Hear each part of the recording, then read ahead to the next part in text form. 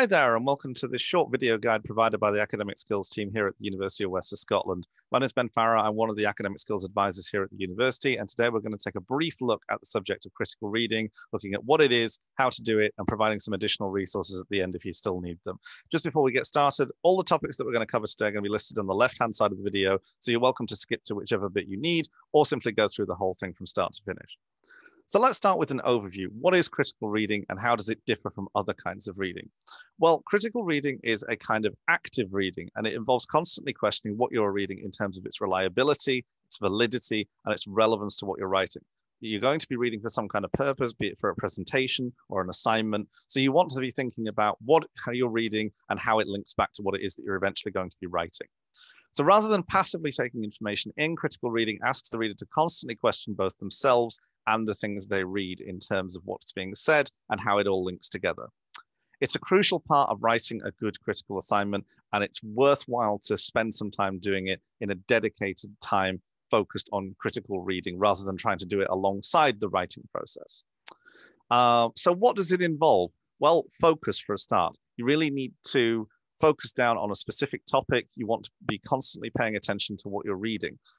This can be quite an intense process, so it's worth keeping track of it as you go along. This can involve a note-taking process quite often, be it jotting things down in the margins or keeping track of things in other ways. Some people like to write things down on a separate piece of paper. Some people like to make mind maps and that kind of thing. There are tables and that sort of stuff that you can use to keep track of what papers are saying, whichever way you want to go about it, but make sure that you are keeping a record of what you're actually thinking as you go along, because it'll help you to build that connected knowledge.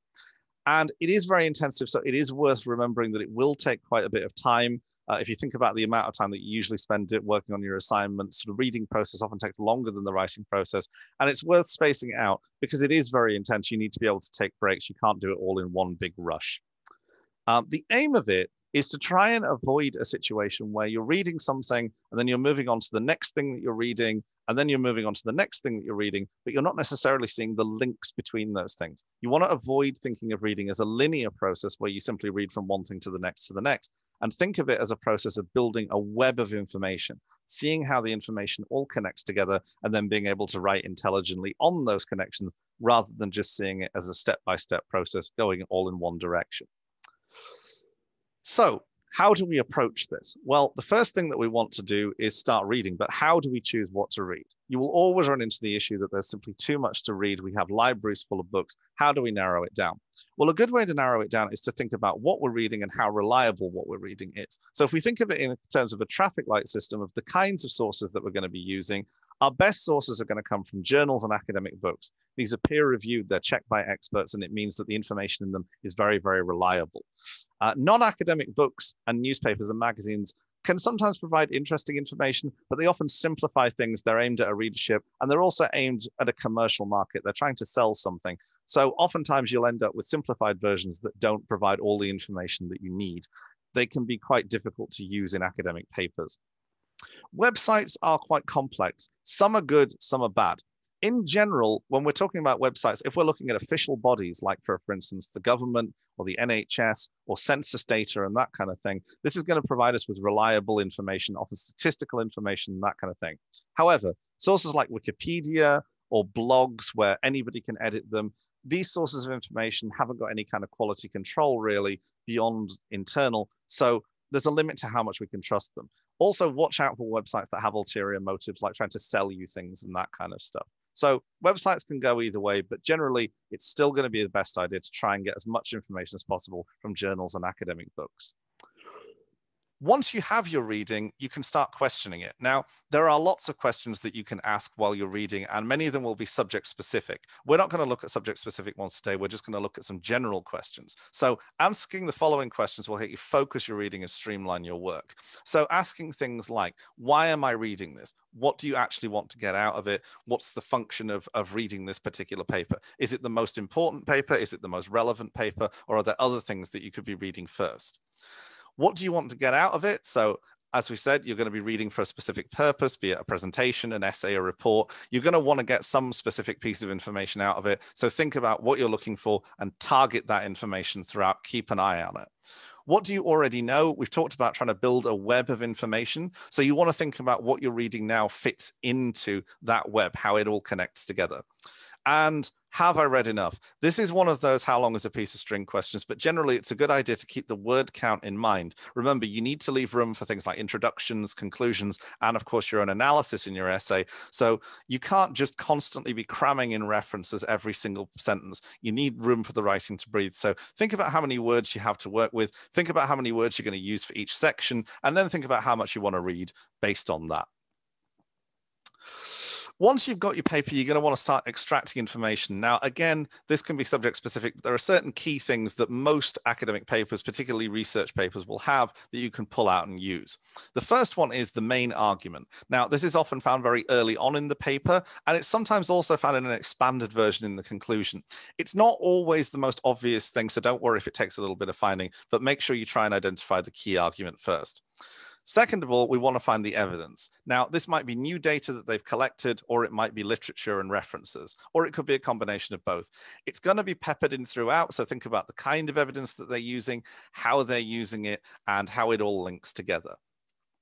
The third thing we're going to want to keep out for is the methodology and the approach. So the kind of data that they're using, if they engaged in original research, and what they did to get that information.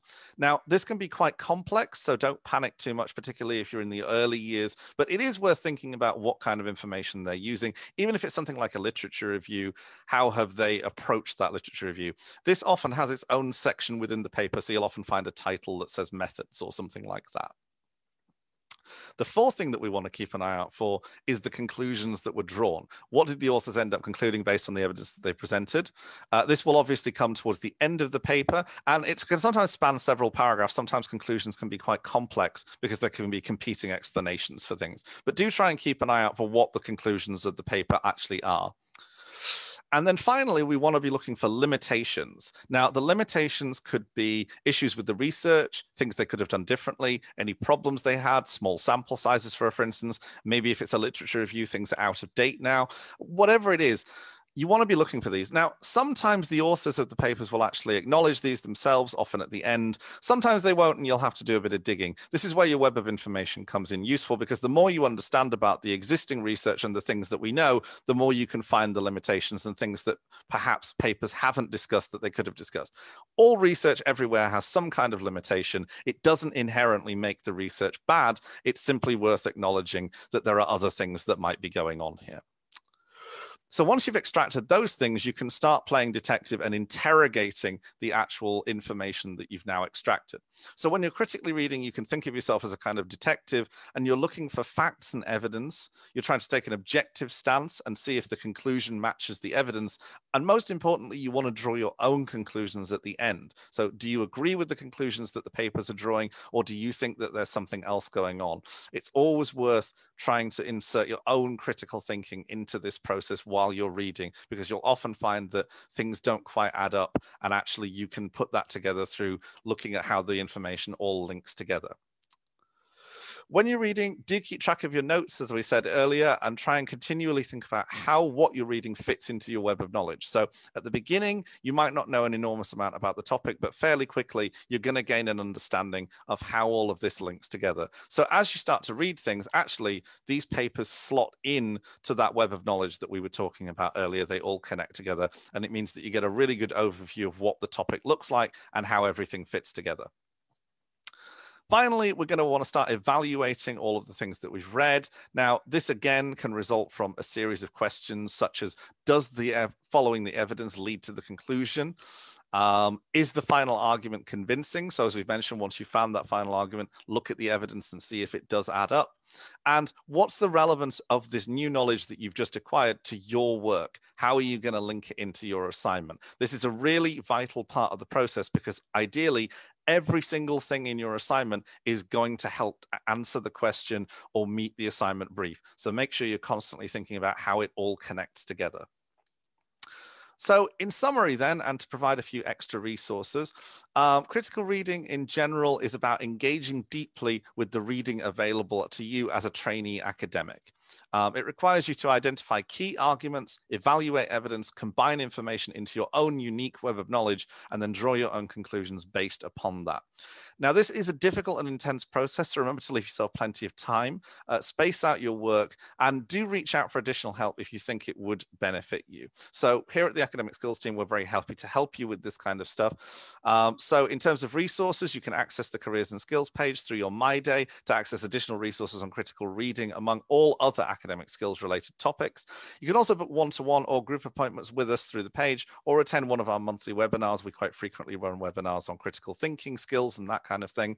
And we also have a podcast called A Wee Blether About, with regular episodes on all topics relating to your studies. We do have multiple episodes in the pipeline at the moment on critical thinking. So something nice and casual just to see how we approach it and various tips that we recommend in a slightly longer format than this video. If you are running into any issues, you can always reach out. We're always here. You can simply contact us at skills@uws.ac.uk with any additional questions you may have about the service, or as mentioned before, you can access the service directly, book one-to-one appointments with us, and see the kind of resources that we have. I hope this has been useful, and we might see you soon in an appointment. Bye-bye.